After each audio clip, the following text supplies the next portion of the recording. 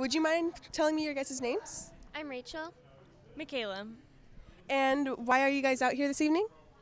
I really wanted to see this play because I knew it told a different side of history. Like all the history books, they never say this part. So it's nice to hear from another point of view. And what did you think of the play? I love the play. It told, like she said, a side of history that's never been told before, and it gives these people a opportunity to voice what happened in the past. And I just loved it, and I loved everything about it. The actors were great, and the story behind it, and the writing and songs, everything.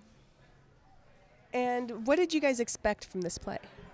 There's a lot more that I didn't expect, but I kind of expected just that different point of view. I expected exactly what was delivered. I expected that you get to see.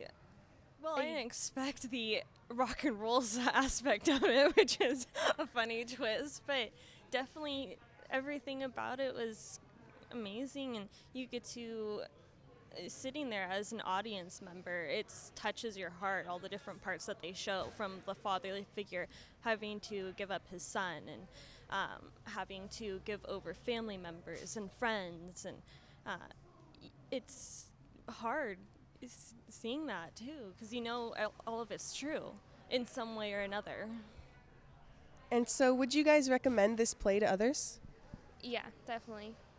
I think everyone should watch this. I think it should be played, a form of this play or a form should be played in classrooms and shown to people that never get to hear it. We are Rachel, Michaela, and we're on native ground.